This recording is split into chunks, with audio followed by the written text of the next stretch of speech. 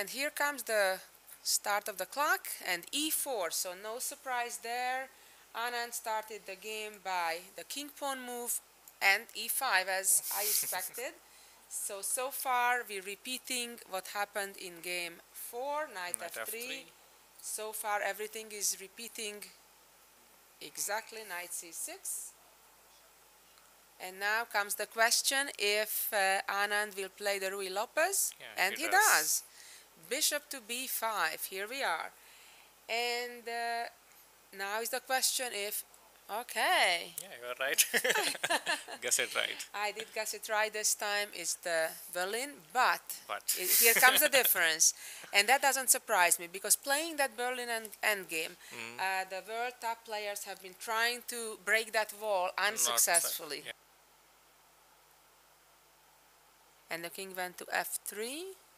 So now if it was black's turn, black would move the rook to the e file. So therefore yet another check is coming. So where is he hiding from the checks? King f4.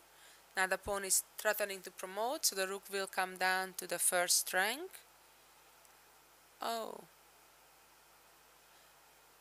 The typical idea of trying to deflect the rook certainly doesn't work right away. He didn't go down, he went up all the way to a8 to use the idea of the skewer.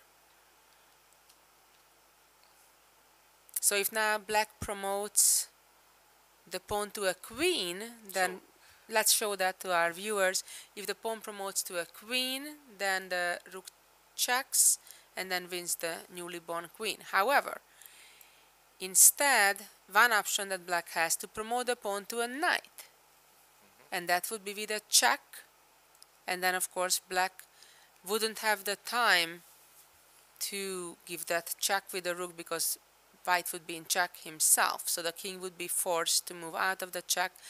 And that feels like probably a win for black.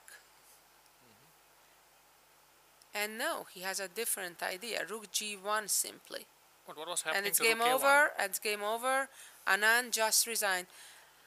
What was the idea after rook a1?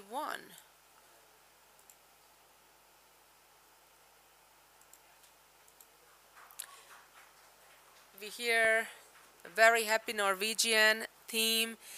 Of course, for them it's definitely celebration day. Anand is quite disappointed. I think this is the first time that they weren't exchanging at least a few words after the game. Magnus, maybe you can start also today.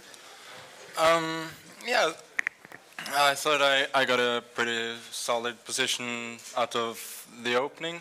Then at some point, well, I was a little bit better, but nothing much going on, and he either sacrificed or blundered a pawn. After that, I got a very good rook ending, but I'm not at all sure if it's winning. Then at this point, I missed the whole h5 idea. I didn't really